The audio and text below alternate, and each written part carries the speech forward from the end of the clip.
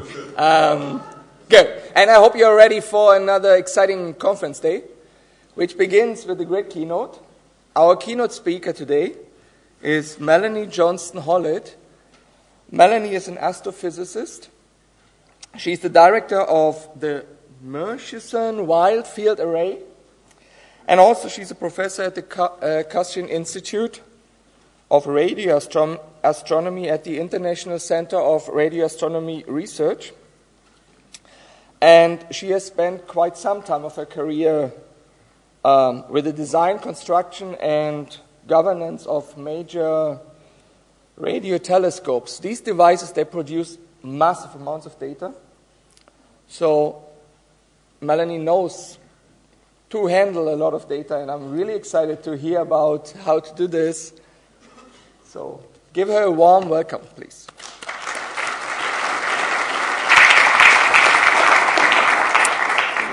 All right. Oh, it works. Very good. It's always strange to hear yourself through a microphone. So first of all, I'd like to thank the organisers for inviting me to come and give this keynote to you all. It's my great pleasure to be here in New Zealand.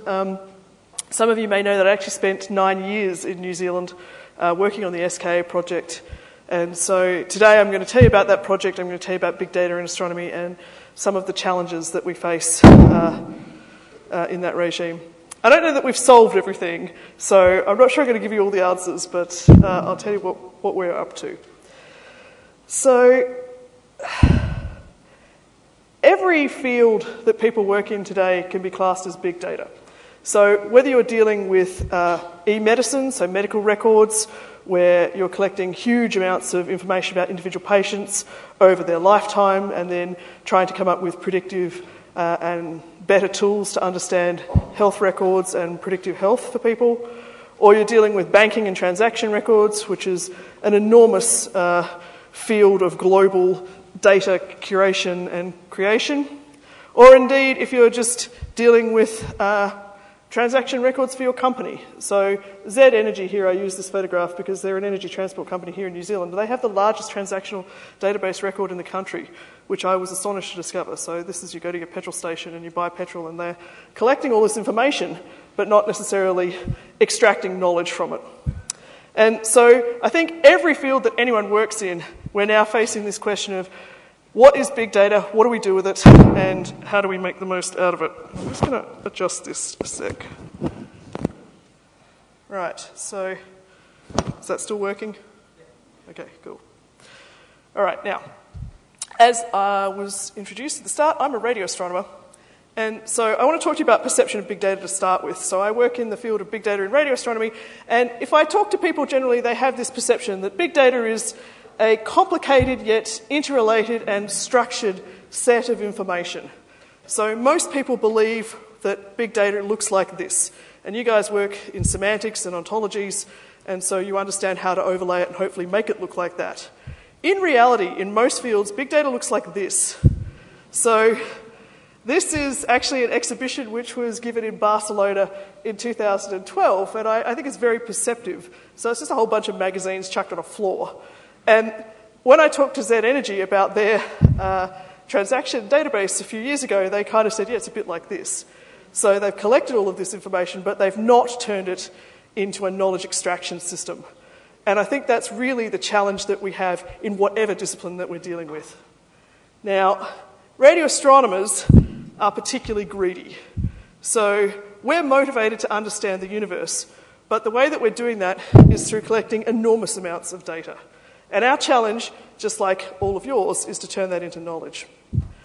So, as was stated in the introduction, I have spent 20 years working with radio telescopes. I was trained in Australia in radio astronomy research, and I never thought that I would be standing here talking to people at computer science conferences or on the semantic web or anything like that, because when I started doing radio astronomy, I just wanted to understand the universe.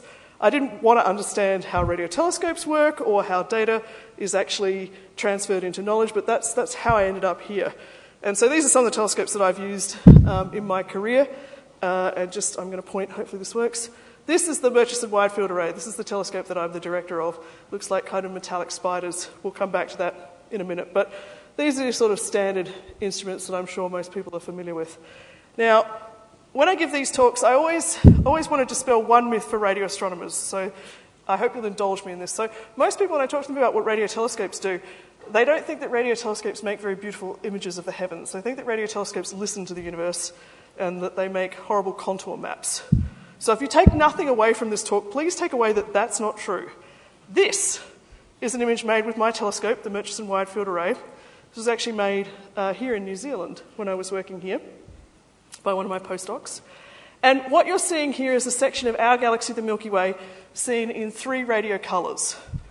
So everything that you see there as a blue colour, that's actually hydrogen gas. So those are regions of hydrogen gas sitting in this section of our galaxy, the Milky Way. This is home. Everything that you see that looks like a circular yellowy blob, that's a supernova remnant. That's the remains of a star, which has died in the most spectacular way. And everything else is the electrons that fill the magnetic fields that sit in our galaxy, the Milky Way. So this is an image made with a radio telescope. So radio telescopes make beautiful images, so please, please, please remember that. Take that into the world. You'll be doing me and all of my colleagues a huge favour. This sort of image is what got me into astronomy.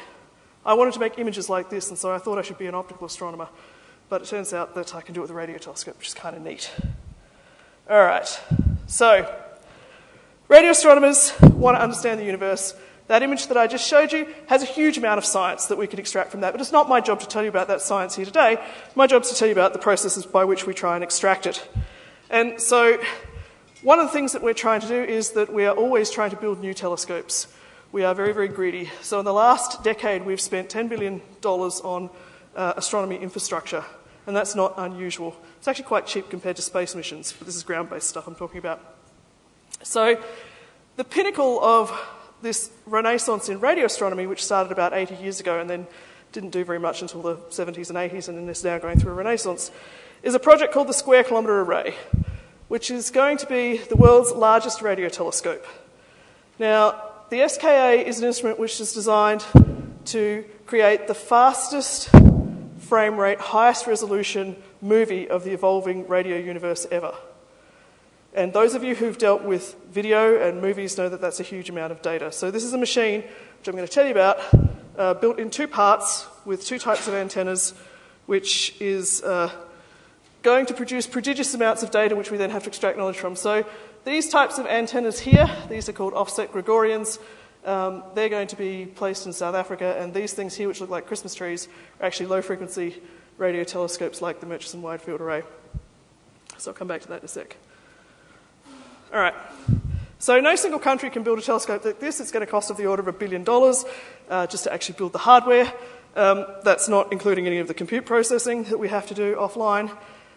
So it's currently being built by a consortium of 12 countries here. You see the member countries here: Australia, Canada, China, France, the Netherlands, India, Italy, New Zealand for the moment, South Africa, Spain, Sweden, and the UK. And then we have some African partner countries for later on, where they're going to extend the array into other parts of Africa. So it's going to be built on 3 different sites, if you like. So there's a component which is going into South Africa. So here, there's a component which is going into Australia. And then there's the global headquarters, which is at Jodrell Bank in the UK. So a truly global project.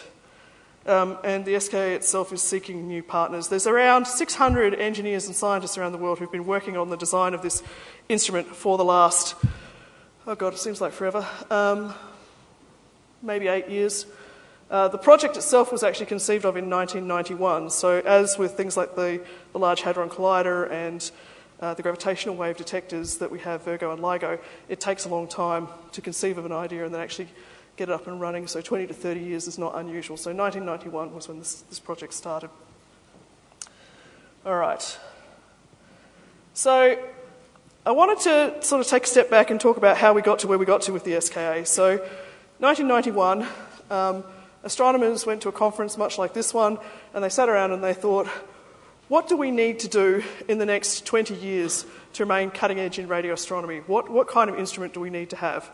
And they came up with this concept of a telescope which had 1 square collecting area for collecting radiation from the universe. So that's where the name comes from. Square Kilometre Array is not the size of land that we're going to put the telescope in. It's the surface collecting area of all of the dishes. And then they said, well, where do we want to put it? And so in order to have a place which is good for radio astronomy, you want to have a number of things. So you want to have low interference. So you want to stay away from people. People produce enormous amounts of spurious electromagnetic radiation. Just to illustrate that, how many of you have on you a Wi-Fi device? Hands up. Excellent, 100% in the room. How many of you have more than one? How many of you have more than three? Yeah, see, a fair number of you. Okay, so I actually have 3 mobile phones plus my computer, so I've got 4 Wi-Fi emitting devices. And those things spew out enormous amounts of electromagnetic radiation. So your mobile phone produces 10,000 times more power than the most powerful source in space that we're trying to detect. So if you take your mobile phone anywhere near a radio telescope, you will saturate it. You will make it impossible to do radio astronomy. So, low interference, away from people.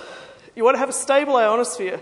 So one of the problems that we have with radio astronomy is that as the radio waves come through our ionosphere, they scintillate, so they twinkle just like optical starlight. And that makes it harder to actually image, and so you don't want that. You'd ideally not have to, you don't want to build primary infrastructure, you want it to be present. You don't want to be building roads and power stations, although we did end up building roads and power stations. I'll come back to that in a minute. You want it to be roughly flat, and you want to have a good view of the sky. And what we define to be a good view of the sky is we want to be able to see the centre of our galaxy, the Milky Way. All right, so what happens when you do that? So here's the first criterion. So this map at the top here, this is a satellite map of optical light pollution of the Earth, and you can see, you know, Central Europe, Japan, look, Japan with all those neon lights, and the east coast of the United States, obviously very, very high population density places, lots of lights, bad places for optical telescopes. Unsurprisingly, if you go into the radio band, and this is an image made, again, with a satellite at 131 megahertz, you see exactly the same thing. So this part of the US, Europe, ablaze with people emitting in the radio band. And so you don't want to be anywhere near those places. Although I have to say that LOFAR, the first telescope that I actually worked on, which is the largest radio telescope in the world at the moment, and is a low-frequency telescope, is built there, in the Netherlands. Yes, you might wonder why people are looking confused. Ask me when I'm not being recorded. Okay, so we've ruled that out. You also want to be able to see the Milky Way, which means you don't want to be in the northern hemisphere, you want to be in the southern hemisphere. And this blue line here is the region of total electron content variation, which is high due to the ionosphere. So you want to stay below that blue line. So we want to, now we've restricted us quite a lot down here. And these are high population density places where there's bad pollution, so you don't want to be there. So we ended up with 2 possible sites. This took 6 years. So, yeah, it doesn't seem like it would take 6 years, but it did. And we had an international search process, and so we narrowed it down to 2 sites in South Africa and Australia, and then they went head-to-head for a competition to host the entire observatory, which was an interesting process. And what we came up with in the end was that we wouldn't have them go head-to-head, we would have parts of the array built here and parts of the array built there. All right, and New Zealand was involved in the bid process. So originally when we went head-to-head, Australia and New Zealand actually had a combined bid where this was going to be the centre of the telescope and we were going to build it out across Australia into New Zealand. But in the process that we went through the down select where we decided to put part here and part there, that didn't pan out. All right, so 2 parts of the telescope. So the first one is called SK Mid, and it's this dish-based array. This is going to operate at gigahertz frequencies, so this is the one where your mobile phone will truly wreck it. And there's going to be 130 to 133 dishes spread out over 120 to 150 kilometres. It's going to be located here in the Karoo, which is 800 kilometres north of Cape Town. It's in a region of South Africa which is now protected legally by something called the Astronomy Advantage Act. And each of these dishes here is going to send 10 gigabits per second to the central computer on site, which is called the correlator. So this is the area over which the telescope will be built. So there's a few small towns. Carnarvon's the largest. I think there's only 10,000 people in Carnarvon. And this is the core site here, so we're going to build it out over this area. And this is protected under this South African Astronomy Advantage Act. And later on, these are the other possible sites of building phase 2 of the SK if that happens out into other parts of Africa. So, SK Low. So this is the one that's going in Australia. The site here is called the Murchison Radio Astronomy Observatory, and it's where the MWA telescope currently sits. We're going to have between 121 and 130,000 dipoles, large number, spread out over 40 to 65 kilometres. Perth is here, and so like in South Africa, it's 800 kilometres away from Perth. Perth's where the images are actually going to be made. So data actually comes from the site here down the national broadband network to Perth and is then processed. This is a previous generation of the possible dipoles that we're going to use. So we're going to have them in collections. So we're going to put a collection of 256 dipoles together. It's called a station. There's going to be 512 stations, or 476 depending on which of these numbers we end up with, which is a question of money. Right, so I want to talk about the MRO. So the MRO actually is in existence. It's been running as an observatory now for 7 years. And so it's a region of 127 square kilometres here in Western Australia. It's actually protected again under Australian law, so you can't emit spurious radio signals in that area. And then there's a coordination zone which is 260 kilometres in radius. It's a huge piece of land for which if you want to broadcast in the radio spectrum, you have to get permission. So this is the most protected radio site on Earth. So this is designed to be pristine, to allow us to observe the sky in the radio spectrum without any interference from humans, or at least as little as possible. To give you some comparison, this is the size, the observatory itself is the size of the Netherlands. There are, I think, 22 to 23 million people living in the Netherlands. There are 110 people living there. So it's 3 nano people per square kilometre. It's a good measure. So data comes down from the site along the coast down to Perth. Geraldton's the nearest town, and that's still 4 hours drive. You can actually fly up. There's 2 airstrips up here. You can fly up in about an hour and a half. All right, so just to speak to this point around interference, so this is the radio spectrum.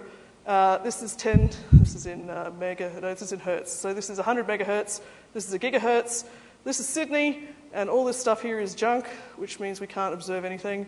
This is Narrabri, where the telescope that I use for my PhD is, and now you pretty much can't use that either. And this is close to the MWA site, to the MRO.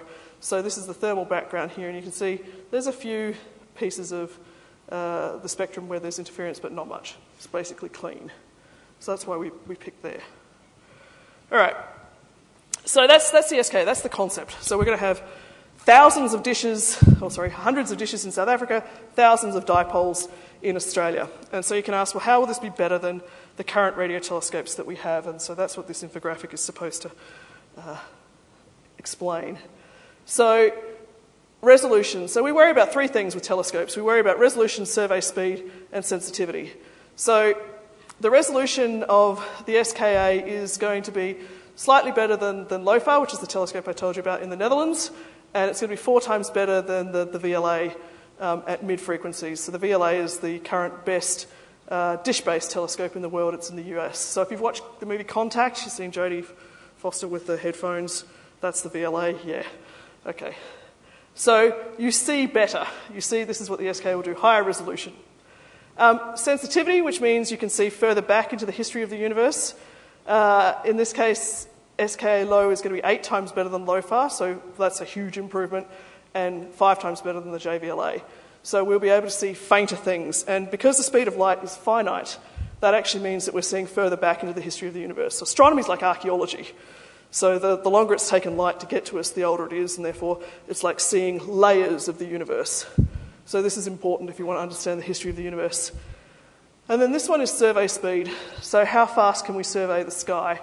So these images, these circles, are actually showing you the field of view of different radio telescopes. So this is LOFAR at low frequencies, and this is the VLA at mid frequencies, or gigahertz frequencies. So this is like, 30 megahertz up to 300 megahertz-ish, and this is in the gigahertz.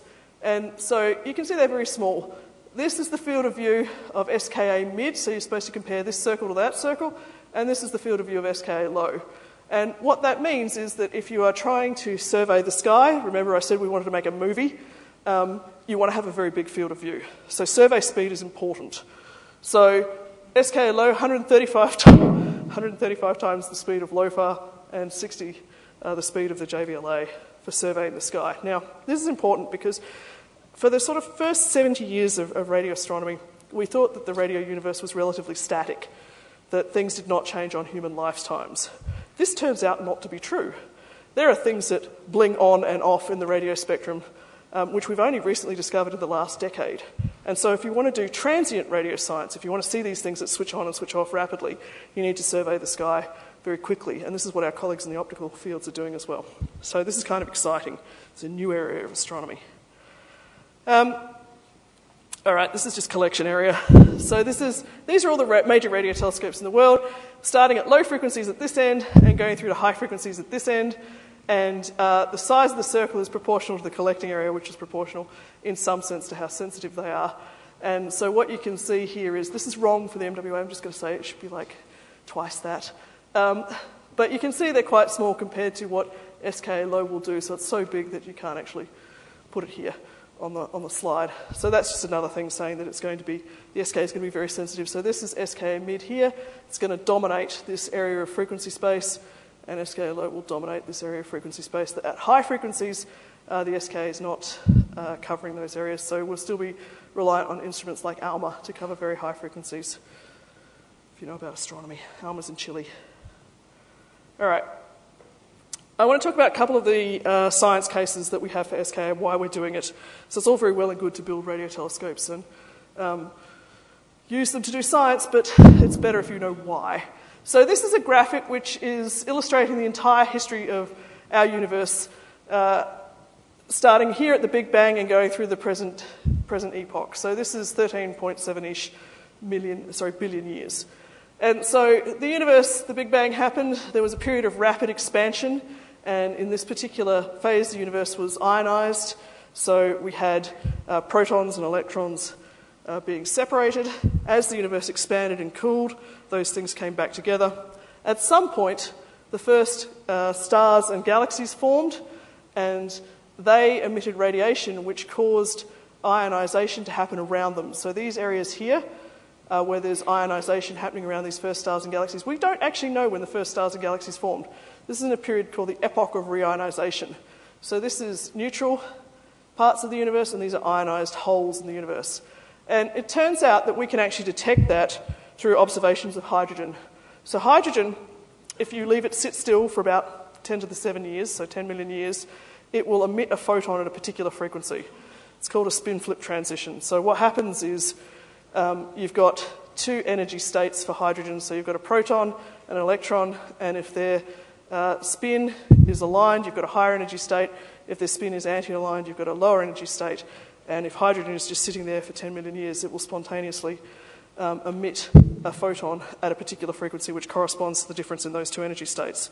Now, this is at 1420 megahertz in the rest frequency, which would mean that, if it was happening today, you would want to observe at 1420 megahertz.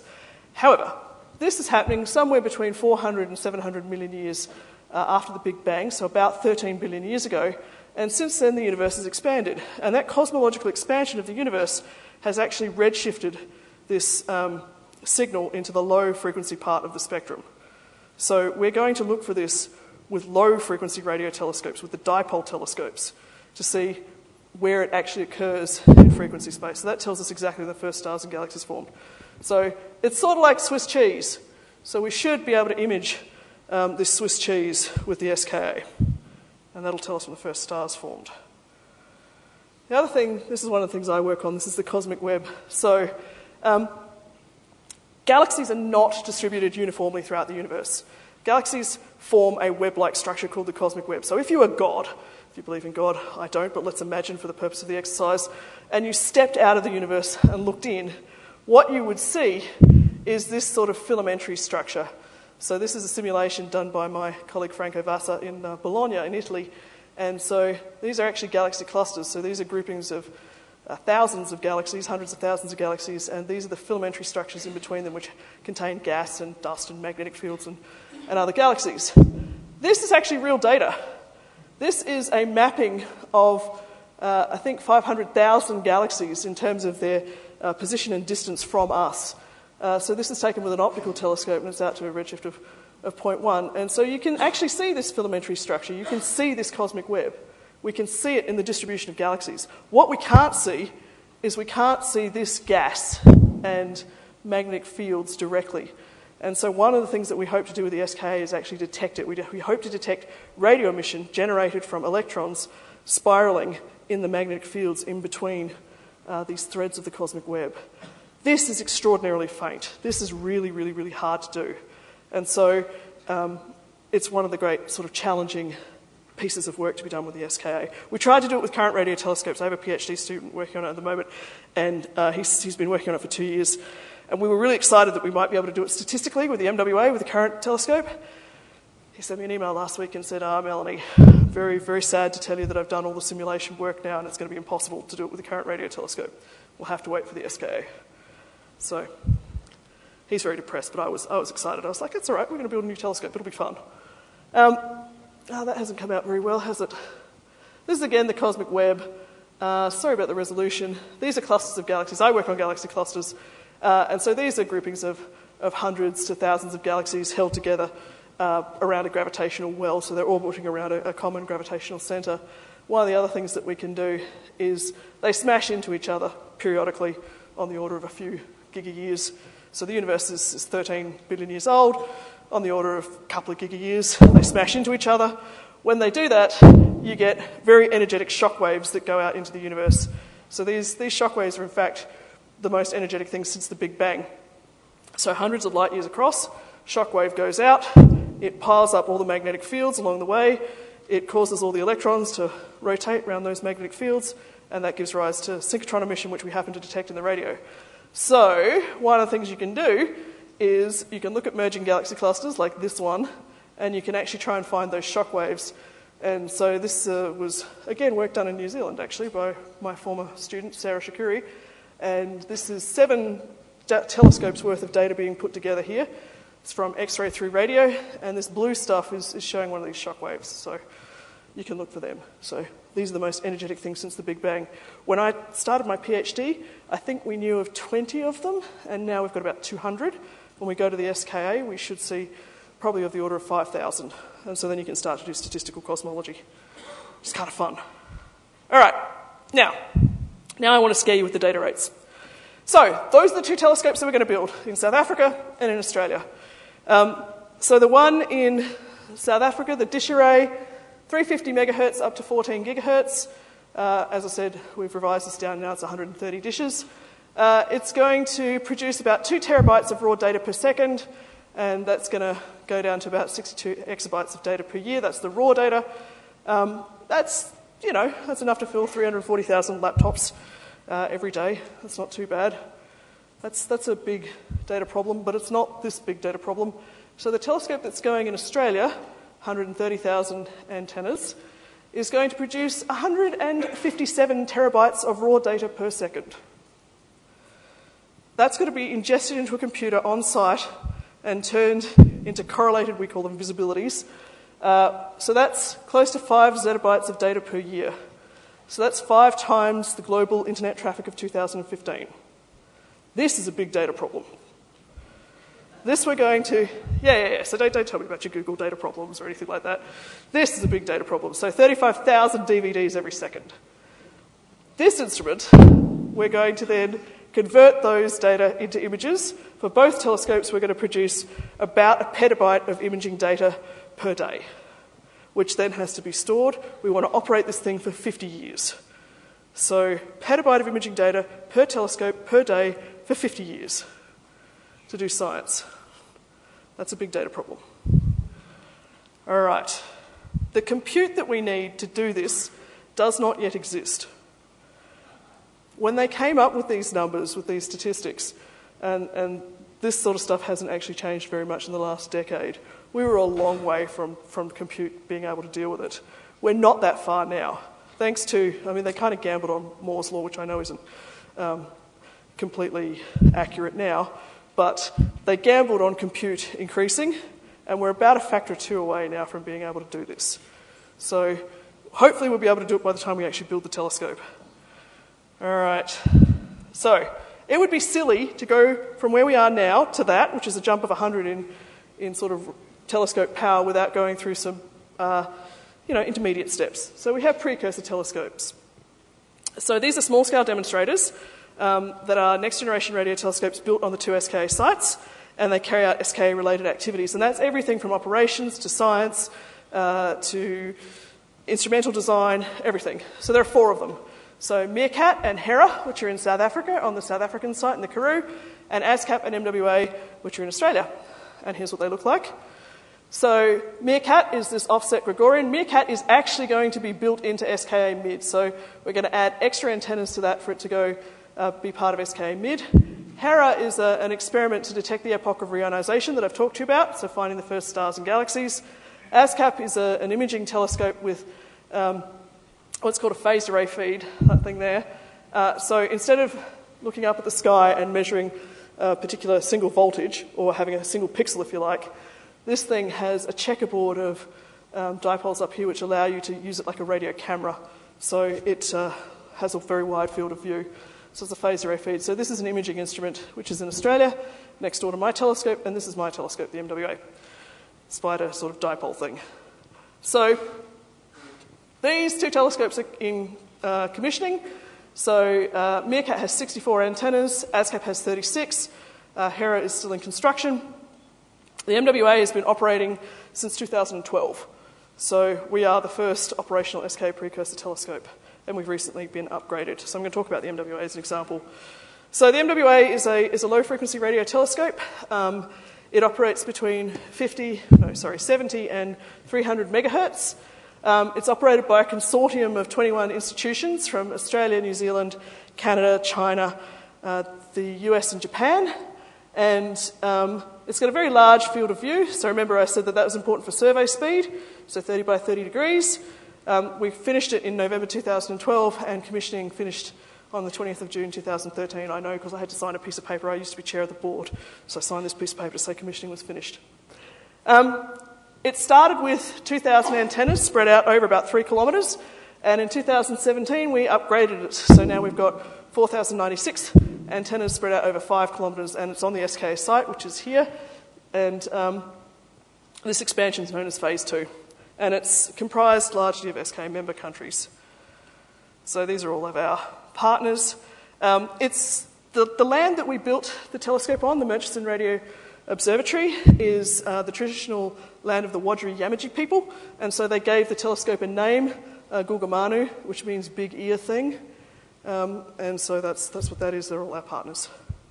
All right. I want to talk about scientific niches for the MWA. So, big field of view. So this is the whole sky, as seen by a radio telescope at 408 megahertz. This is the field of view of the MWA. So this is a single MWA image. So you can imagine that it's really easy to put lots of those all over the sky relatively quickly. So we use the MWA to survey the sky rapidly to look for these radio sources that switch on and off.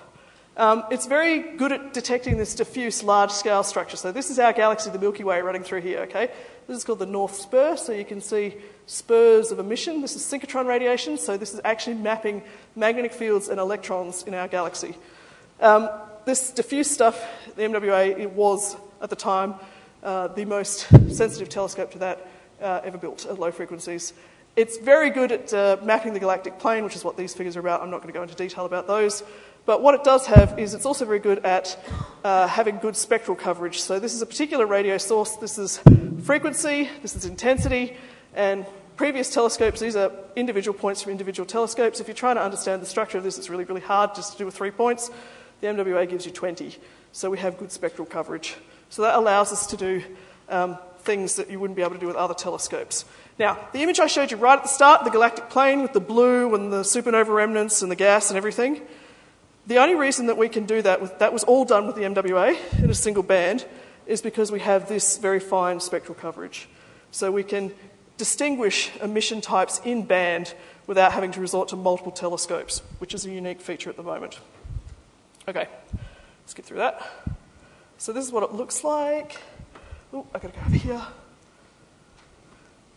So this is a flyover of the telescope. So we arrange the tiles so that each of these things is a dipole. So two metal sort of spider things where we've got the electronics sit in the middle, and there are 4x4 of those on a ground plane, and then there are 256 of these things which are called tiles. So this drone footage is going to fly out over it so you can get an idea. And each of these things, electronic boxes here, allows us to steer the telescope in a certain direction.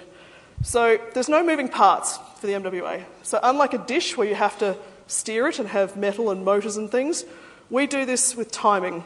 So if you can imagine the flat surface of those dipoles, if we want to point it in this direction, radiation will come in, it'll hit the front surface of the dipoles first, we'll hold that radiation, so we'll buffer it, and then when the rest of it hits the other side, we then add them together coherently to form a direction. If we could afford it, we could look at multiple different directions at once. So each of these boxes here is basically doing that. So if you can imagine, I want to look at something up here, the plane waves come down, they hit this side of the tile first, we put that into memory buffer. When they hit that side, a few nanoseconds later, we then add the signals together so that they're coherent. If we had enough money, we could put hundreds of these boxes all around the thing and just steer it into multiple different directions at once, but we can't. LOFAR, the telescope that I worked on in the Netherlands, works exactly the same, except they have 8 different directions that they look at simultaneously. Okay, so challenges. So the SKA has been described as the largest ICT project in the world. Fundamentally, it's a telescope. I just want to remind people that, because people in New Zealand got very excited about it being an ICT project. It's still a telescope. You still have to do science with it. But there are a number of challenges. So first of all, scalability of imaging algorithms. So if we're going to have that much data, you need to be able to turn your current imaging algorithms into something that can deal with data at that data rate. We need to have large-scale automated pipelines to be able to extract knowledge from those data, just like you do with anything else, but on a scale which nobody else has at the moment. We need to have storage and retrieval systems that can handle data that's coming in, being ingested at that kind of rate and going out at that rate. And we need to have data curation and comparison, which we don't have and no one's working on at the moment, to be able to extract knowledge not only from within the data from the SKA itself, but in comparison to other instruments. So those are our main challenges. So scalability. So the wide fields that we're now looking at, so those larger fields of view, represent challenges that we haven't had before in radio astronomy. So we've been looking at very narrow fields of view before. If you look at a narrow field of view, you can assume that it's flat, that you're essentially dealing with something that the ionosphere is regular across and that it's a flat plane on the sky. If you start looking at something like this, then you have to worry about the curvature. So the looming issue is how to deal with that. So the fields are so large they can't be approximated as flat, so you need to understand projection and spherical imaging. The ionosphere is distorting your waves in different ways across your field of view, so you've now got to solve for a structured ionosphere over your field of view, which leads to what we call direction-dependent effects.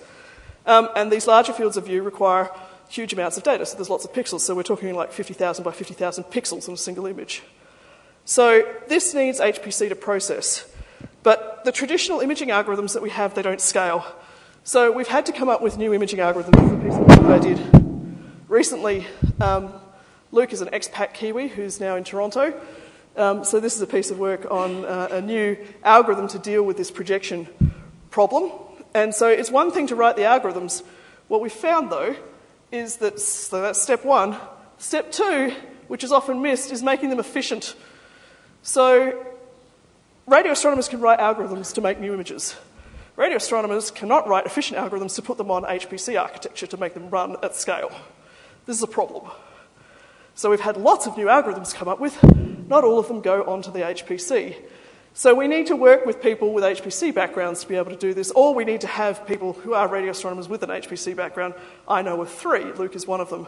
So we actually did do this. We did the second part where we wrote a paper on implementing it, how to actually do it at scale. This doesn't normally happen. And this is a human problem.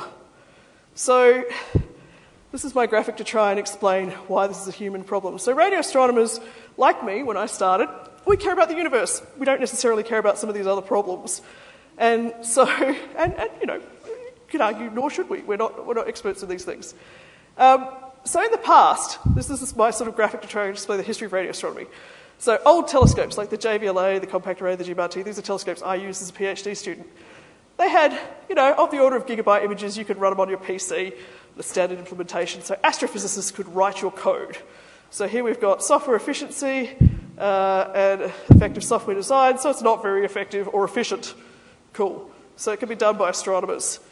This is the age that we're currently in with telescopes like the MWA. So our sizes are gigabyte-size images, and they're running on compute clusters. We need to have parallel implementations, and so you need to have them be slightly more efficient and effective, and you need to have more knowledge of computer science than astronomy to be able to do that than we did in the past. But for the SKA, we're dealing with terabyte images running on machines yet to be built, and we have to use architecture-specific implementations. So we need software engineers to be able to do this. We can't have radio astronomers do this.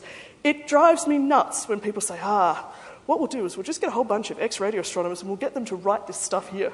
No, we will not. It will not work. We'll spend hundreds of thousands of dollars and it won't work. We can't do that. The other problem that we have, and this really is a human problem, is people become wedded to the way of doing things that they want to do things. So I'm trained to deconvolve data in a particular way. It's called cleaning. It's very old-fashioned. And so radio astronomers, when they're faced with this problem, they don't say, how can we work with HPC specialists to improve scalability and performance using the HPC architecture? They say, how can we mush the HPC architecture to fit with our old way of thinking and our old way of imaging? Also not a good thing to do. But that's a human problem. So this is one of these interesting things. I saw Dougal's keynote on the first day of the meeting, talking about issues around people changing the way that they think and the way that they do things. And this is exactly an example of this, which we see everywhere. We have to get people to adopt new ways of thinking and working together. So we need to work with the HPC community. Definitely. So need to work beyond radio astronomers for data processing solutions. Pipelines. So the data rates that we're dealing with require us to have pipelines. And this drives us to have automatic data reduction pipelines. We can't do this bespoke data reduction anymore. This is actually the MWA data flow. So all of the stuff here in this blue box here is on the site at the MRO. So we've got the tiles, we've got the receiver, we've got our polyphase filter banks, the correlator which adds all of the signals together to start with. We have an online archive which just buffers stuff, and then we send it down via a 10 gigabits per second link to some front-end servers and our archive in Pawsey. So this is all at the Pawsey Supercomputing Centre in Perth. So this is sent, 800 kilometres down to Perth, and then we process it down here in Perth, and then we serve it out via a data portal to all of the astronomers around the world. That's how SKA will work as well. But we need to do it automatically. So the SK data pipeline is going to look like this. So you've got your correlator, which is going to be on site. There's ingest, there's calibration, there's imaging, there's some science, and then there's an archive. So it's a 200 to 300 petaflop system. The dish array is going to put in about 2 terabytes per second. The low frequency array in Australia is going to put in about 7. So that's average about 4 terabytes per second. As I said before, it produces a petabyte of imaging data a day. Now, if you want to store a petabyte of imaging data a day on both sites, that's 100 million euros a year in storage you have to pay for. That seems like a bad idea to me too, for a telescope that only costs 100 million euros a year to operate. So we've got two problems. We've got a search volume and we've got a storage cost. And so we need to think more creatively about extracting knowledge and what are we keeping. So it turns out it's not just a challenge to make the images. Once you've got them, what do you do with them? Who's going to do the science with them? So an SKA continuum image will look like this. So hopefully at the back you can see lots of grey stuff with a few black bits. So the grey stuff is empty pixels. The black stuff is the sources. They're the radio sources that we're interested in. So an image cube for the SK is going to be about 50,000 by 50,000 pixels, and roughly 1% of those pixels corresponds to information that we care about. If you save all of this, you have to spend 100 million euros a year. What's worse is we don't do it at one frequency. We're going to do it at 65,000 frequencies. So we're actually going to make data cubes. So we point our telescope, we get a data cube. So 50,000 pixels by 50,000 pixels by 65,000 channels gives you 1.6 times 10 to the 14 voxels, of which most of it is noise. Why do we want to keep noise in perpetuity? This again, is a human problem.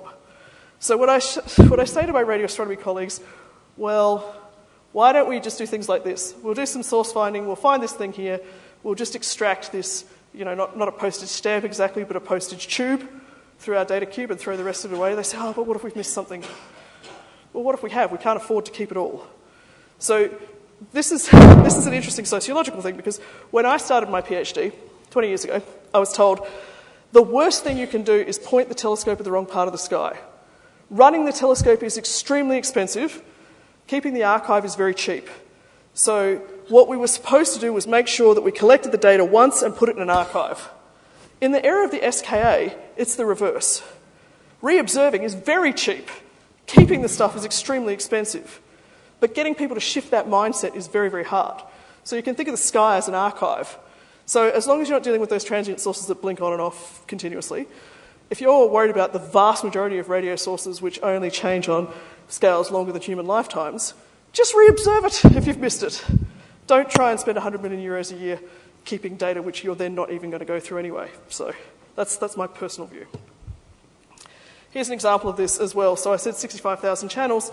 This is observations taken with the ASCAP telescope in Australia.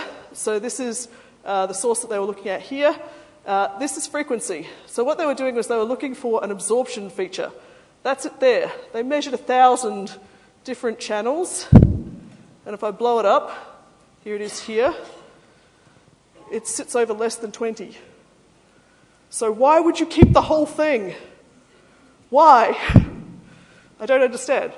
We don't have tools to be able to find these things and just extract them. So this is an interesting problem space to be in.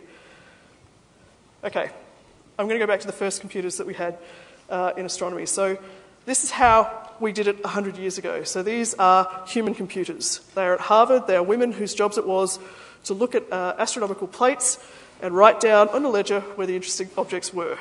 So they're using human brains to detect and curate and write things down. We're still doing this. This is a problem. We can't do this at this scale. So I've only got 5 minutes left, so I'm not going to go through this in great detail, but this is the GLEAM survey that we did on the MWA. So this is 3/4 of the sky. This is the galactic plane. The thing I showed you at the start is a zoom in of here. So there are 300,000 galaxies in this image. So every little dot you see here, that's a galaxy with a supermassive black hole. Now, we didn't count them by hand. We used a thresholding algorithm. You guys are computer scientists, so I'm not going to explain to you how a thresholding algorithm works. But what I'm going to say is that thresholding algorithms do a terrible job of things which are fuzzy and diffuse and hard to detect if you're, got occlusions or you're only slightly above the noise. But our eyes can see them. So if we zoom through here, we're going to zoom in. We're going to zoom in again. I'm going to put it in 1 radio colour instead of 3. That's a supernova remnant. You take your threshold. Thresholding algorithm finds that really easily. This is a radio galaxy. So radio galaxies have an optical source here and 2 jets. So you've got a supermassive black hole in the middle. It's flinging out electrons close to the speed of light. They're accelerating in a magnetic field and giving rise to radio emission. So that's what this is. This pink stuff is radio emission. So you need to understand what a radio galaxy looks like. That's a really bright one. That's easy to see. Thresholding algorithm probably put nice lines around that and you'd find it. Okay, what about that one? Can you see that at the back? Can you see that it's got a bright core and 2 very fuzzy lobes? Yes? Right. How well do you think a thresholding algorithm does on that? That's what a thresholding algorithm does. It misses stuff. But your eyes can see it. So we went through, those are my research group from New Zealand actually, and we picked up all the things the thresholding algorithm missed. It took a year. So I had 4 people work on this for a year. Now, with the SKA, if we redo that survey, there's going to be 360,000 times more data.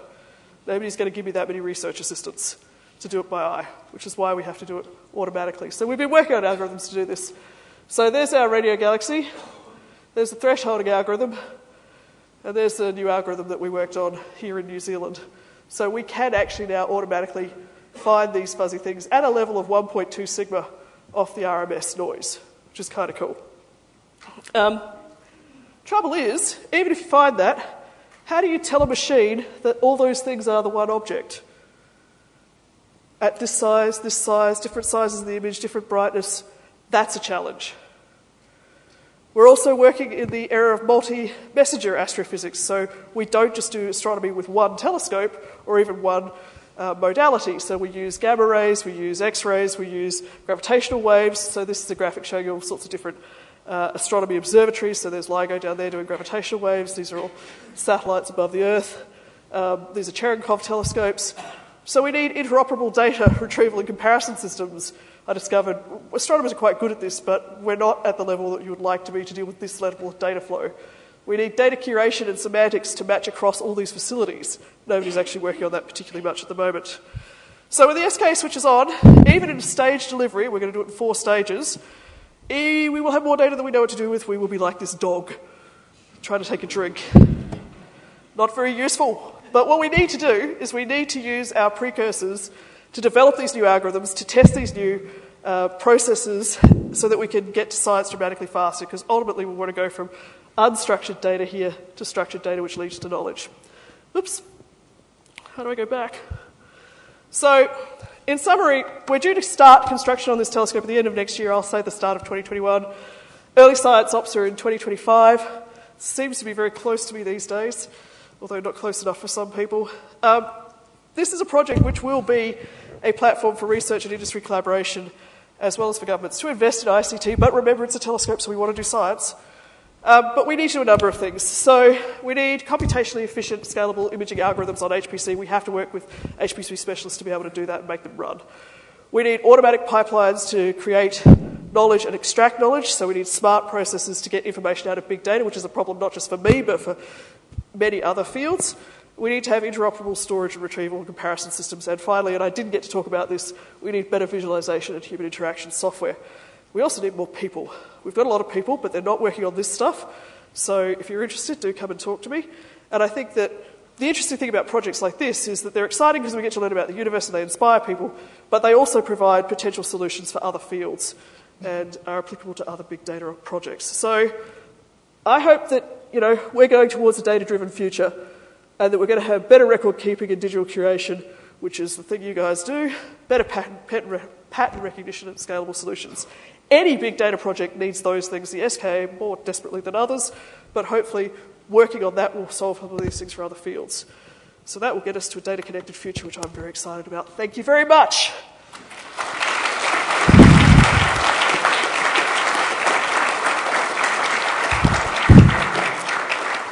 Am I on time? Yes, thanks a lot. Very fascinating. Very fascinating. Thank you. Cool. And now I open the floor for questions.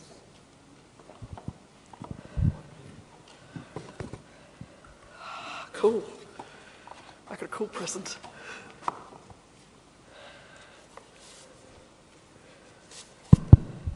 Thank you. Thank you for the great talk. So I've been working in Chile for 5-6 years, and as cool. you know, astronomy is a big deal there, right? So they're working on LSST at the moment, and they also present similar sorts of challenges. So I was wondering, about a tenth of the data rate, though. But yes. So it's still a lot of data, right? It is, yes, definitely. So, and I was wondering if you could talk about how much connection there is between such projects, how much reuse of techniques, and maybe integration of data across these different sites. Yeah, so the integration of data is something that has been talked about at the very high level between the SK and LSST, but I don't think anyone's actually done anything tangible on it at this stage. So a lot of the processes that they have around transient sources will be similar, but these questions around how to actually set up interoperable and searchable systems I don't think have been really addressed. But we keep having joint LSST, SKA meetings. LSST is going to go online before SKA, so I think SKA is kind of at the stage where they're hoping you guys will fix it first and then we'll pick it up. But this is exactly the sort of thing we need to do. We need to start working in real terms with people doing the same sort of problems in different parts of the spectrum.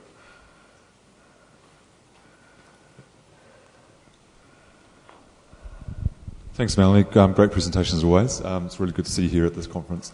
Can you comment about two things, virtual observatories and, just to be scientific about this, switch to a science thing, constellations like Starlink, which must really worry you. Yeah, so virtual observatories. So astronomers are very good at having virtual observatories. So we now have the International Virtual Observatory project, which gives us standards for a whole bunch of different things. So the MWA, for example, has a data portal which is compliant with the International Virtual Observatory standard. What I've found is that that's great. So you can take data from the MWA, you can overlay it with other things, but it doesn't do as much cross-matching and interrogation of the data as you might want. So you kind of we're leading the way in virtual observatories in a sense, but not investing enough in another sense. You really want to be able to have like a queryable database that says, sort of like Watson, you know, if I have this and then I overlay it with this and this and this, what do I get, and what are the weird things and things like that. And so we're still talking about those things, but we haven't got there yet, but it's certainly on the agenda. Yes, and as for, yes, constellation, yeah, so satellites are a problem. So anytime you put satellites up and they're emitting and they travel, you know, all over the sky, they produce radio interference. One of the things that we can do with those is because the footprint of the satellite is understood and because the digital spectrum of the satellite is understood, you can do something called adaptive nulling, which just means you can pull it out. But it's not computationally efficient to do so, so probably that's bad for astronomy. One of my friends is about to model what that's going to do for MWA, in fact. So, yes, this is one of these issues that as we go forward in astronomy, we're getting into a space where even if we find places like the MRO and define them on the surface of the Earth as being protected, the sky is not protected, so it's a problem.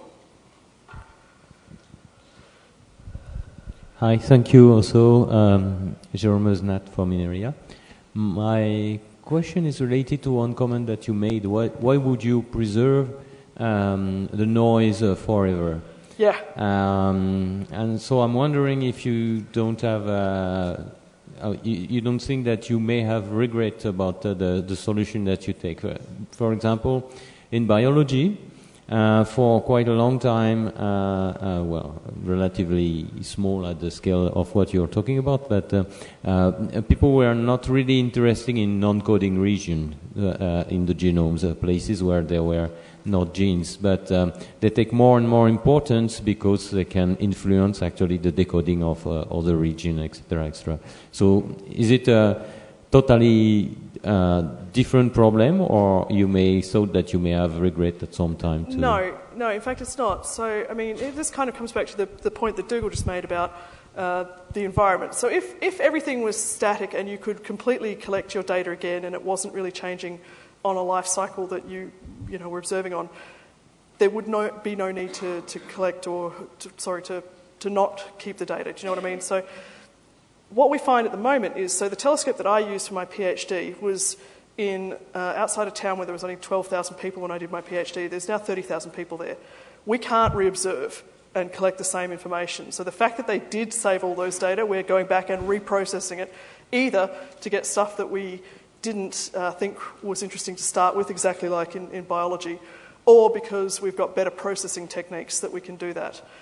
If we could reobserve and get back the same quality data, then we wouldn't need to do that. So again, it depends on the timescale of the phenomenon that you're looking at and whether or not you can collect the data to the same level of sensitivity and depth. And what Dougal's just described is something that scares the bejesus out of me as a radio astronomer, because I would happily keep all the data that we could, but not at 100 million euros a year for storage. And so if we're going to pollute the environment such that we can't go back and then get those same data, then yes, we would be better off keeping it. Hi, Avi Bernstein, University of Zurich. I've had the great pleasure of using ASCAP data for the last 2+ years. One thing that I've found interesting is that there is very little use of explicit knowledge in the processing.